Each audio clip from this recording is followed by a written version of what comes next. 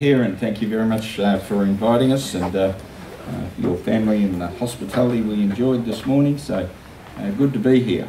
And indeed, some of you I haven't seen for some time, and yet I've seen you twice in a week with the picnic last week, and now being able to join together today as well. So thanks for your fellowship. It's good to get together. And all the people said. Amen. Amen. That's all. I'll sit down now. No, I won't. No, I won't. Although I do want to talk about getting together. And I wanted to start in Philippians chapter 2, if you'll turn with me. There's a very well-known verse here. It says in Philippians chapter 2, and reading in verse 12, it says, "Wherefore, my beloved, as you have always obeyed, not as in my presence only, but now much more in my absence, work out your own salvation with fear and trembling." Now, in this instruction, some may see a recognition that your life, your salvation, is in your own hands. Now, there's wisdom in that. It speaks of taking personal responsibility for your actions, for your choices, and for the direction that you take in your life. The exhortation to recognise that we own our ability to achieve salvation is both potent and wise. But, as I'm going to explore in more detail today, it would be wrong to build on this direction to suggest that we can do it all on our own, that our lives, our salvation is achievable and indeed must be achieved on our own. That lacks potency and it lacks wisdom.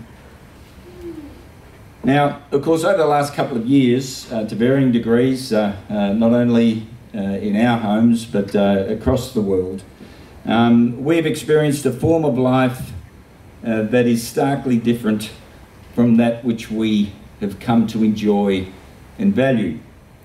The various lockdown rules have impacted on our lives in many ways, and in such things as our family life, our church life, our work, our recreation, our travel, and a range of many other ways. And if nothing else, I suspect the lockdown experience has reminded us of the value of the small things that we do in life that together contribute to the meaning that we find in our day-to-day activity. Importantly, the lockdown has impacted on, I'll describe it as interactive human contact, right? Being able to be close to each other. Right? In fact, you can't walk anywhere these days without being told that we have to distance from one another. It gets described as social distancing.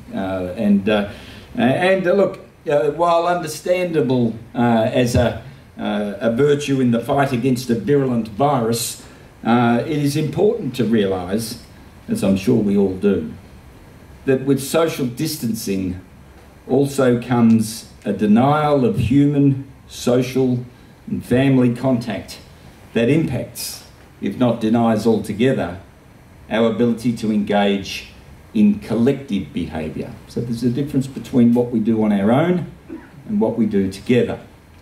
So there's been an additional layer of solitude that has been forced upon us during the various reactions to the virus's impact on our society.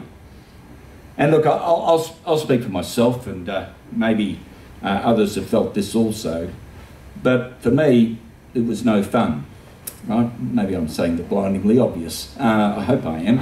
I didn't enjoy it. No, not one little bit. Right? I sound like a little kid in a story, but no, I didn't enjoy it. And why didn't I enjoy it? Well, I'm sure that there were many reasons, but one area, and this is really what I wanted to focus on today, is the degree of solitude that has characterised the recent experience. And when I was thinking about this, in fact I was thinking about it last year, and Barbara has heard some of these thoughts, so please bear with me, Barbara, but there's a contrast between solitude and companionship. And we might contrast what are often identified as the benefits of being on your own with the benefits of doing things together. Not only in the context of the recent and to a degree even ongoing unusual COVID restrictions, but more generally in our life, to just contrast the difference between those things that we do and indeed achieve, often with strength and vigour on our own, in contrast to those things that we do and we do well when we join with others. Now think about what it means to be on your own and what are often touted as the benefits of being on your own. So people talk about independence, they talk about freedom, whatever that means, they talk about control over what you do and when you do it. They talk about a simpler life, free of the complexity that other people bring to you in your life. They speak about not having to put up with others. They talk about avoiding the emotional ups and downs of having someone else with you. And maybe they talk about greater self-awareness, where you have to find your own inner strength in circumstances where you're not able to either rely upon or draw upon that strength of others. Now those issues, you often hear them raised in the context of a debate about whether I should marry or stay single.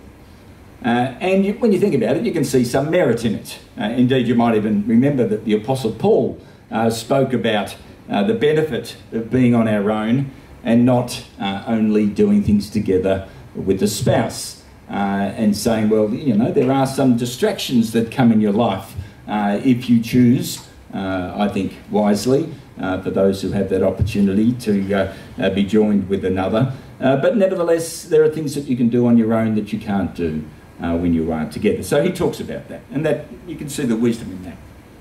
But that's really not what I wanted to focus on. And indeed, as I was thinking about these things in the context of the imposed COVID solitude, I was thinking about our lives more broadly, whether we benefit from being on our own or whether we benefit from doing things together. And I think the reality is that the vast majority of fulfilling experiences in life are those which we achieve and experience with others. While there is always something in all of us that takes comfort in what we can achieve on our own, or standing on our own 2 feet, or using our 2 arms, or our head, or whatever it is that we bring to bear to deal with the particular challenges of life, to rely only upon solitary activity is, I suggest, in many ways unfulfilling. That's not to say that you can't find meaning or fulfilment in an individual life. Of course you can.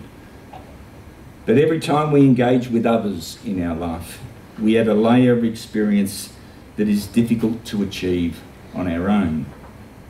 The added vibrancy or colour can be seen in the close relationships that we see in such things as marriage, where the marriage union has the potential to fashion each individual so in a fulfilling and a meaningful way.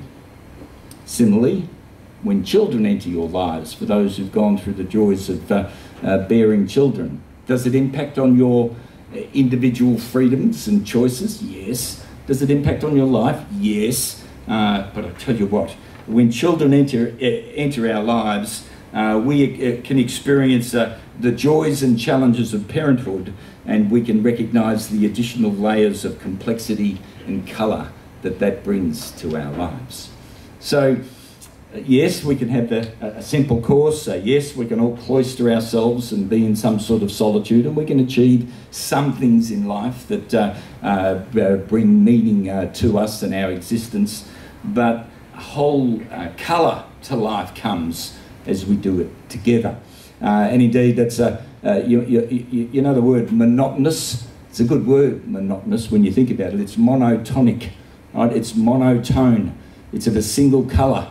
right? And one of the things that has happened through the COVID restrictions, I suggest, is that life got turned into a bit of a beige colour, a bit of a boring colour, and we lost a bit of the vibrancy of life and that colour, because it was all monotonic. You're all doing the same thing all the time, and within a confined space, and often with yourself or a fewer number of people than we would normally choose to interact with.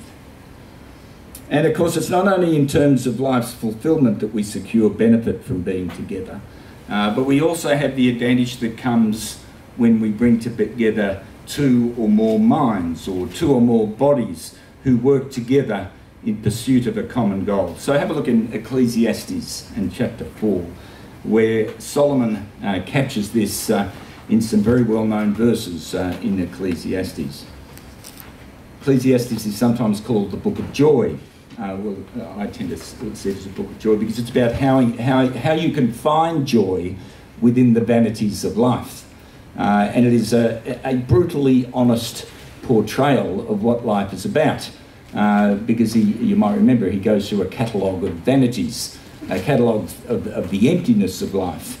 And yet within it, he also brings the words of wisdom that would point to how we can find joy and meaning in a life that is full of its vanities. And here in Ecclesiastes chapter 4, he speaks about being alone or being together. And he says in verse 8, there is one alone and there is not a second. Yea, he has neither child nor brother, yet is there no end of all his labour. Neither is his eye satisfied with riches, neither says he, for whom do I labour and bereave my soul of good? This is also vanity. Yea, it is a sore travail. So he considers the one who works on his or her own and describes it as a sore travail. He says two are better than one because they have a good reward for their labour. There's something better in life to be able to share the fruits of your labour with others and to not merely be doing it to serve yourself. For if they fall, he goes on to say, the one will lift up his fellow, but woe to him that is alone when he falls, for he has not another to help him up. Again, if two lie together and they have heat, how can one be warm alone? And if one prevail against him, two shall withstand him, and a threefold cord is not quickly broken. Now the contrast here is stark.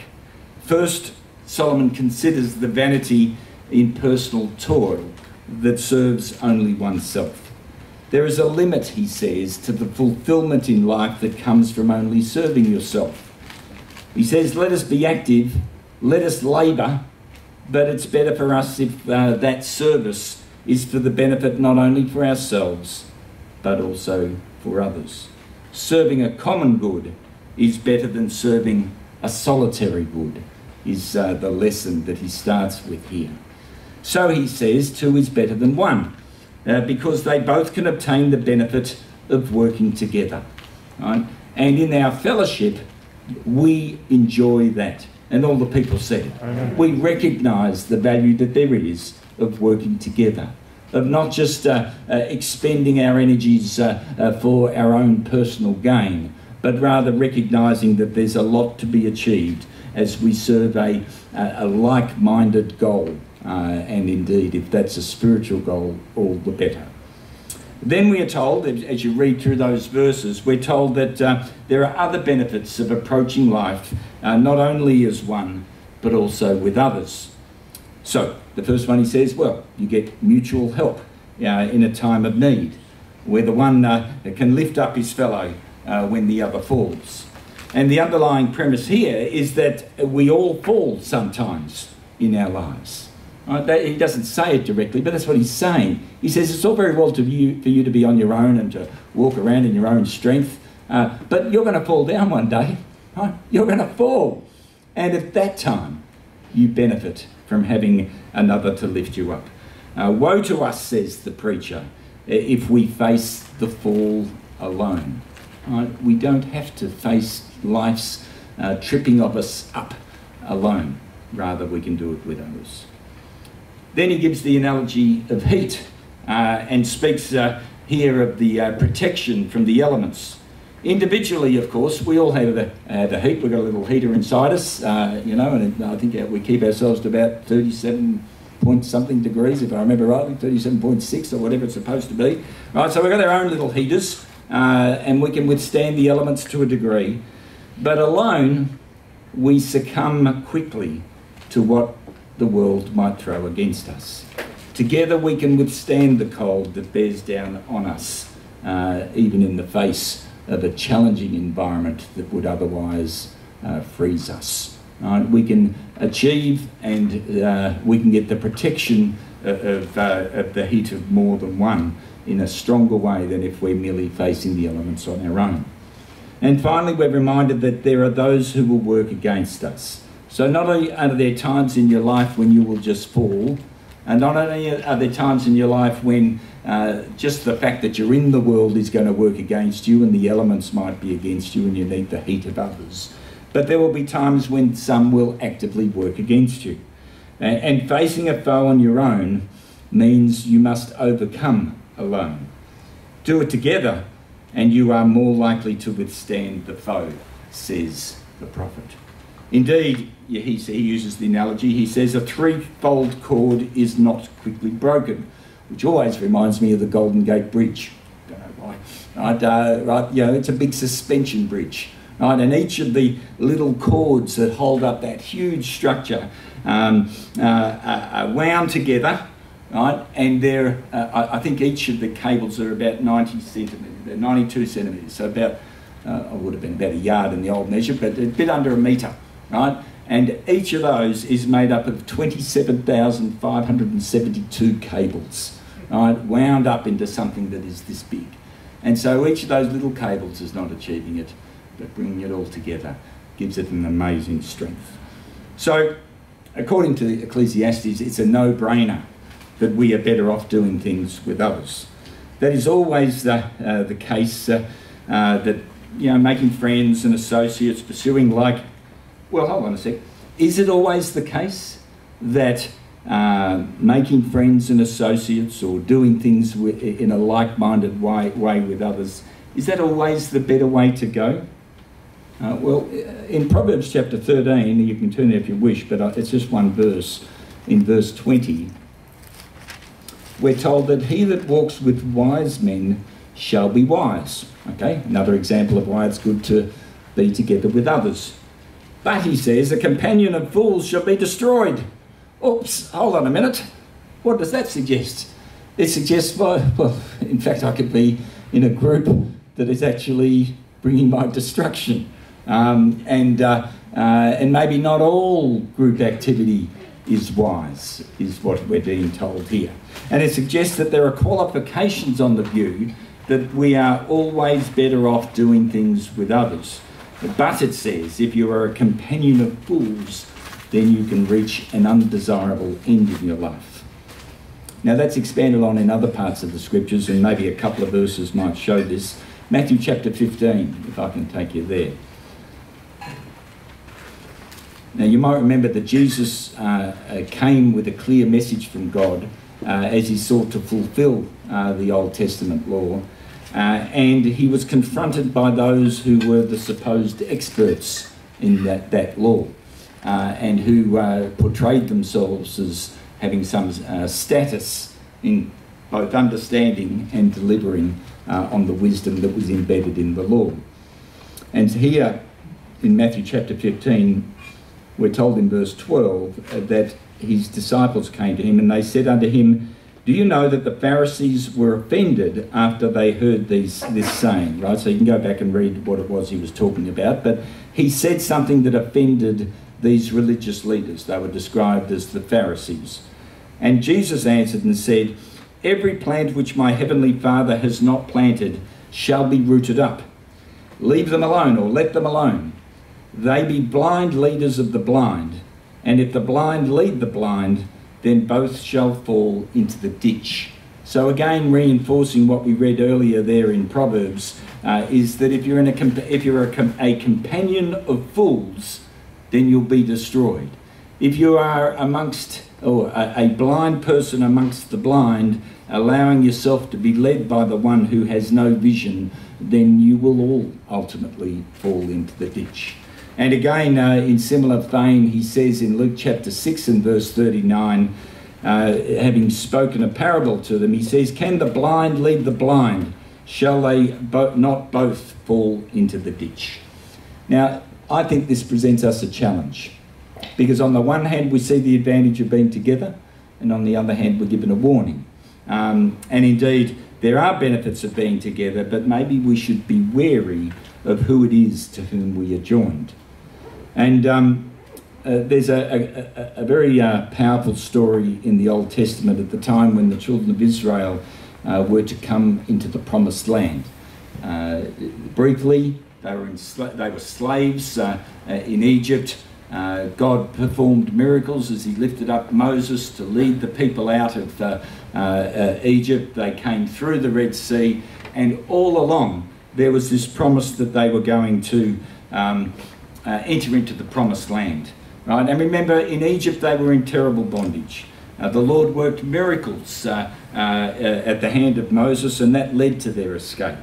The Exodus looked doomed as they faced the Red Sea in front of them, but God prevailed.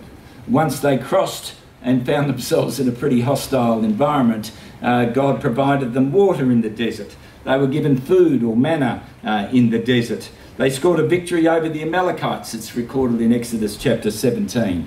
The law was given to them, the Old Testament law, which reminds me of this joke I heard, which I'm going to share with you. Right? I'm hopeless at jokes, but I'm going to share this one because I thought it was funny.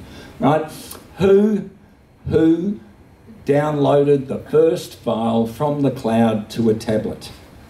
Answer: Moses. Got it? You've got to be technologically savvy here. You know, the cloud, that, all that amorphous space where all the technological data is stored, and we download it down into our tablet, right? Well, Moses did it as the Lord. Anyway, if you have to explain a joke, it's not a good joke, is it? Anyway, so the law was given on Mount Sinai. The Lord appeared in a fire and a smoke. The tabernacle was established with God's glory appearing in the cloud that covered the tent of the congregation. That's all in Exodus chapter 40. And, this is pretty amazing stuff. This is an extraordinary suite of miracles that was all calculated to achieve their escape, their survival, and as they went into the Promised Land, right? It's all very well to escape Egypt. The idea was not to die in the desert, so they got sustained in the desert. But the idea wasn't to get stuck there or to die there. The idea was to go into the Promised Land. That's what it was all about. That's what the promise was all about. And so they came to the Promised Land. And there came a time when they were asked to, and in fact in Deuteronomy, you could turn with me here.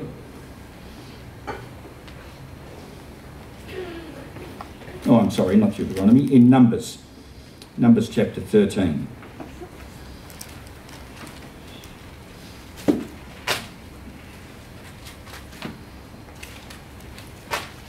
So we'll pick up the story in Numbers 13 and verse 17. Moses sent them to spy out the land of Canaan, and he said unto them, "Get you up this way southward, and go up into the mountain."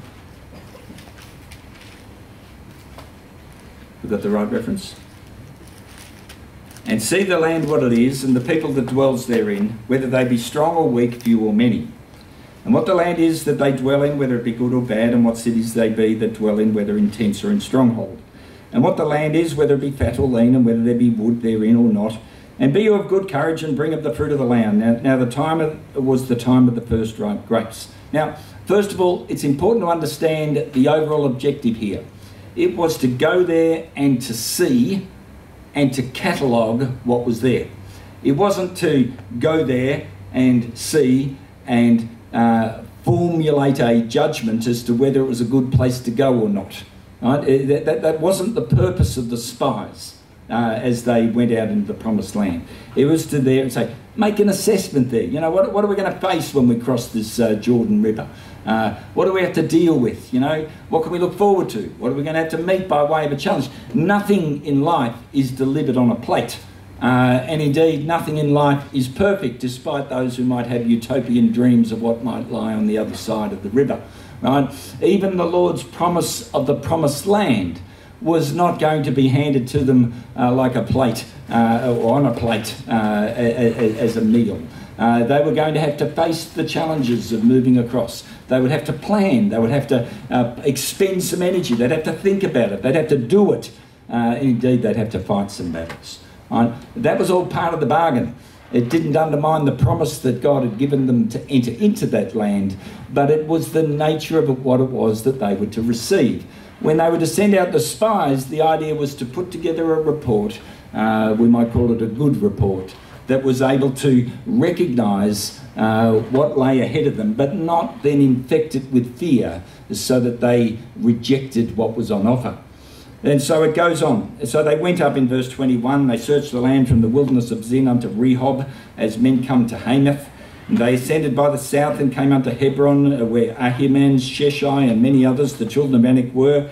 Now Hebron was built 7 years before Zoan in Egypt. They came into the brook of Eshcol and cut down from thence a branch with one cluster of grapes, and they bare it upon between two upon a staff. And they brought pomegranates and figs, and the place was called the brook Eshcol because of the cluster of grapes which the children of Israel cut down thence. And they returned from searching the land after 40 days. So they gave it a good go. They checked it out. They could see what it was, and there were some good bits there. And so they went and they came to Moses in verse 26, and they gave a report. And to Aaron and to all the congregation of the children of Israel unto the wilderness of Paran to Kadesh, and brought back word unto them and unto all the congregation, and showed them the fruit of the land. And they told him and said, we come unto the land whither thou sentest us, and surely it flows with milk and honey, and this is the fruit of it. End of story. Let's pack our bags and keep on going, right? Well, that's not what they said, right? But that's what they could have said. They said, let's go in there. Let's do it, right? But there's this word, and so the next verse starts with the word but, except it must have been written by a lawyer. It actually says nevertheless, right? It means the same thing, right? So there's this big long but, and nevertheless it's translated here, the people be strong that dwell in the land, right? So they qualified the land that was flowing with milk and honey, and the report that was given with what else might generate a negative reaction. They said they're strong and they dwell in the land, they've got walled cities, they're very great. We saw the children of Anak, you know, these monster of people. The Amalekites dwell in the land of the south, and the Hittites, the Jebusites, and the Amorites. They dwell in the mountains. The Canaanites dwell by the sea and by the coast of Jordan. Right? So, get scared is what they said. Right?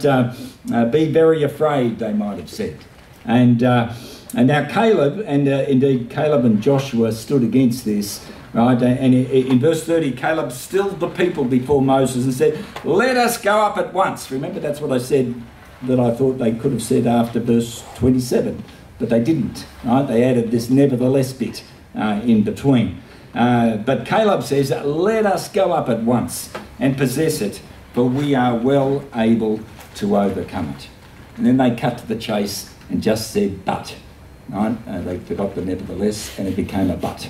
Right? And in verse 31, but the men that went up with him said, we be not able to go up against the people, for they are stronger than we. And they brought up an evil report of the land which they had searched unto the children of Israel, saying, the land through which we have gone to search it is a land that eats up the inhabitants thereof, and all the people that we saw in it are men of great stature. And there we saw the giants, the sons of Anak, who come of the giants, and we were in our own sight as grasshoppers, and so were we in their sight.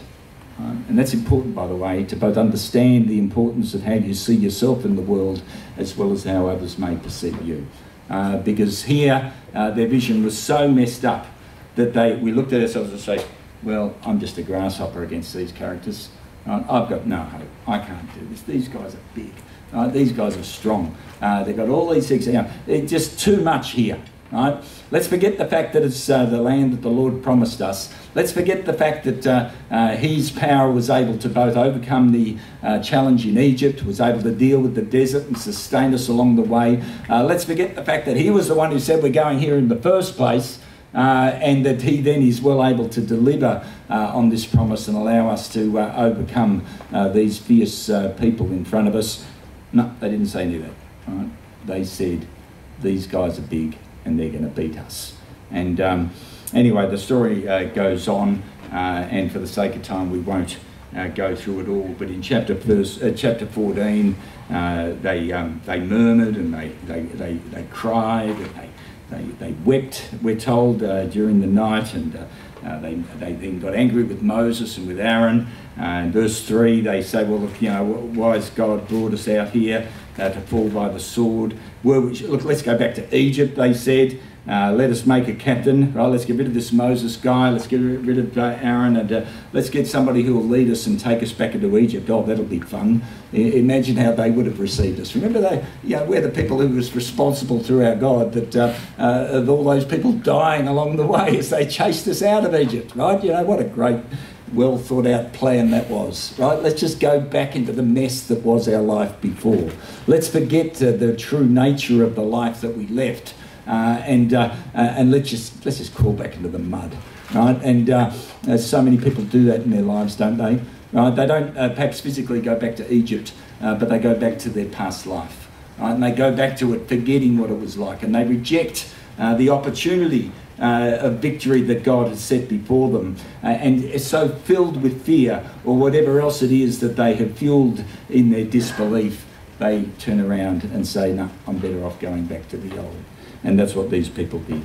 And it was fueled by the collective view, by the majority view, right? And Joshua and Caleb, they tried their best. So in verse 5, they get up, and Moses and Aaron they fell on their faces, got a sore nose, and no, it didn't say that. They fell on their faces, and they were a bit upset about it all. And Joshua the son of Nun and Caleb the son of Jephunneh, which were of them that searched the land, rent their clothes.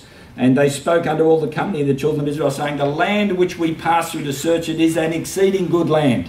This is where we should be. And if the Lord delight in us, then he will bring us into this land and give it us, a land which flows with milk and honey. Only rebel ye not against the Lord, neither fear ye the people of the land, for they are bread for us. Their defence is departed from them, and the Lord is with us. Fear them not. Now that's sound counsel, right? They are sound, wise words. But in verse 10, there it is again. All the congregation, right, the majority of the people, bade stone them with stones, and the glory of the Lord appeared in the tabernacle of the congregation before the children of Israel.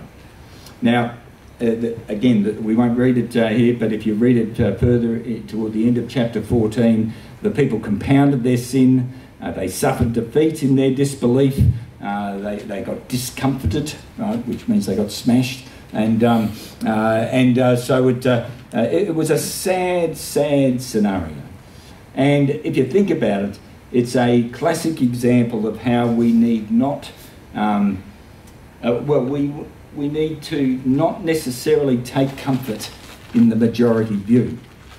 Now, in our modern world, particularly in societies where we enjoy, in a democratic society, some freedoms and allowing voices to be heard and let the majorities rule, we're taught from an early age of the virtues of the majority view. There's an interesting quote from an American author, and I think we've heard similar things, but he says, the two commonest elements in the universe are hydrogen and stupidity. We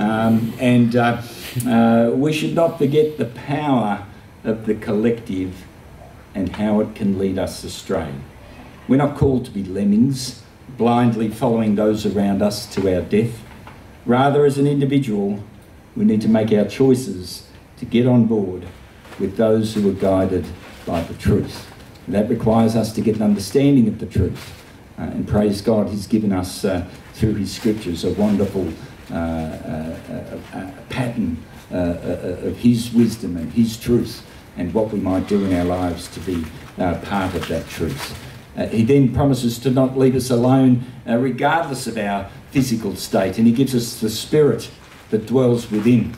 He calls it not for an empty reason. He calls it the Comforter, right? That is within us. Wherever we may go, we can have that still small voice within us that speaks to us and guides us and directs us in our way. And through that Spirit also, he will lead us into all truth.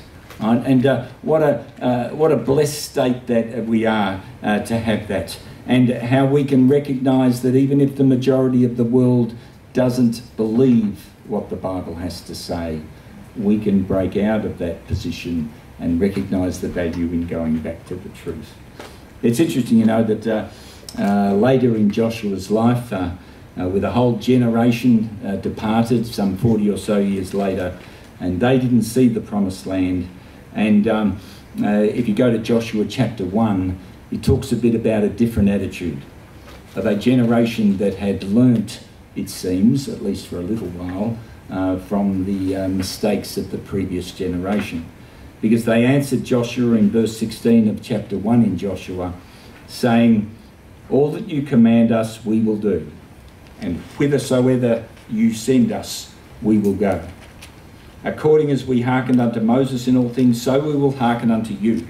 Only the Lord your God be with you, as he was with Moses. Whosoever he be that does rebel against your commandment and will not hearken unto your words in all that you command him, he'll be put to death. Only be strong and of a good courage." And so we see here that there's been some learning that's happened here. And all of this, of course, was dependent upon the God being with the one who was leading. Turn with me to Psalm 122 and we'll wrap some of this together. Here's a psalm of David as he rejoices. It's called the Song of Degrees, which they say in one of the feasts as they ascended the steps that they would sing these songs. It was a song of ascent. And as they're singing this song, rejoicing as they came together in the Feast of the Tabernacles, it says, "I was glad when they said unto me, let us go into the house of the Lord. Our feet shall stand within your gates, O Jerusalem. Jerusalem is builded as a city that is compact together." Great phrase, that compact. It comes from a Hebrew word that talks about being coupled together. With an engineering sense or mechanical sense, you might think about how a train gets coupled together so that it is able to pull loads between each other. Well, that's what it's like. Maybe in an old agricultural sense, you talk about yoking together two oxens, right? Coupled together. And it says here that God's city is built as a place that is compact together and is bound together as it works together for the Lord. Where the tribes go up, the tribes of the Lord, unto the testimony of Israel, to give thanks unto the name of the Lord. For there are set thrones of judgment, the thrones of the house of David. Pray for the peace of Jerusalem. They shall prosper that love you. Peace be within your walls, and prosperity within your palaces. For my brethren and my companions' sake, I will now say, peace be within you. Because of the house of the Lord, our God, I will seek your good. Here, he's talking about being able to rejoice together that we are part of God's household, his kingdom, his family.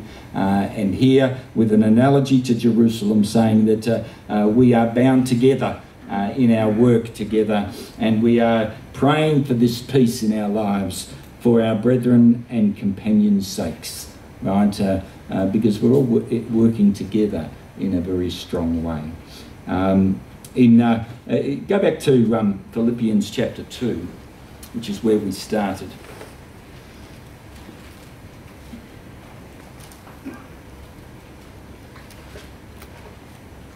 And remember I said that we were reminded of the personal responsibility that we are to take for our salvation. And picking it up in verse 11, it says, "Wherefore, my beloved, as you have always obeyed, not as in my presence only, but now much more in my absence, work out your own salvation with fear and trembling. For it is God which works in you both to will and to do of his good pleasure. Do all things without murmurings and disputings, that you may be blameless and harmless, the sons of God without rebuke, in the midst of a crooked and perverse nation, among whom you shine as lights in the world, holding forth the word of life, that I may rejoice in the day of Christ, that I have not run in vain, neither laboured in vain. Now, interestingly, of course, as we work out our own salvation, as he told us there in verse 11,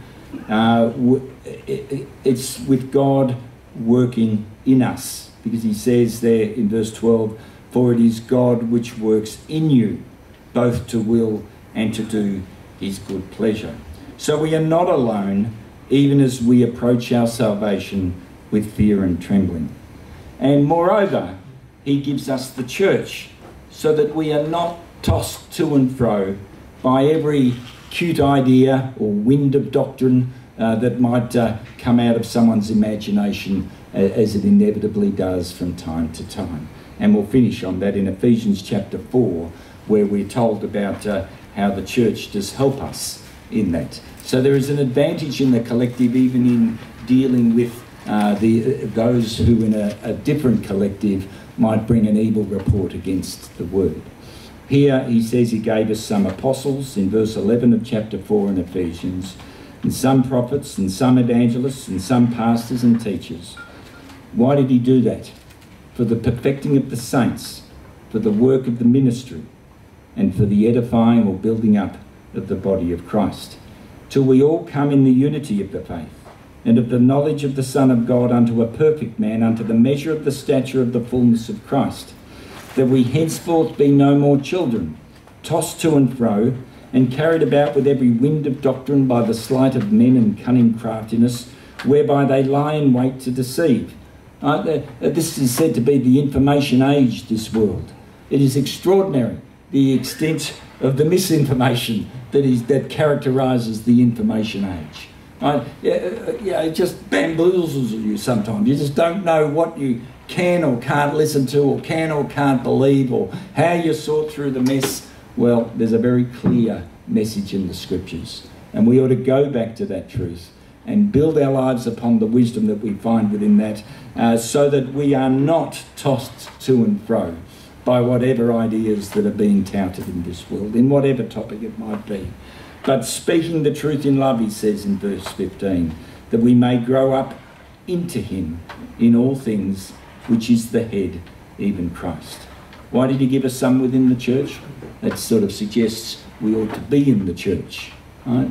Why should we be in the church? Well, so that we can, in a collective way, in a like-minded way, reinforce the strength of what it is that God has given us and taught us, so that we can edify one another in that truthful state, so that and then we can listen to the teaching that can come in our direction, so that we're not like kids, not like children who are tossed and fro and just take whatever idea everybody gives us, but rather we can receive it according to the truth, and we can ultimately speak the truth in love, and we can grow up together in all things, it says, which is the head, even Christ, from whom the whole body, right, this is what we're talking about here, the collective, the whole body fitly joined together and compacted by that which every joint supplies, according to the effectual working in the measure of every part, makes increase of the body unto the edifying of itself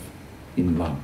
Now, if ever you've broken a bit of your body, and I've done it a few times, if you break a bit, then you understand what it's like if the bits are not fitly joined together, right? And it's amazing how ineffectual the working of the measure of every part of your body is, when even the smallest bit is not doing what it ought to do. And that's not the way the body of Christ should work. In contrast, it should work where each bit is fitly joined together and is therefore effectively working, even in the measure of what we are able to contribute, in the effectual working in the measure of every part. And what are we doing? We are making increase of the body of Christ. We are building each other up in love. And all the people said. That's all I want to say.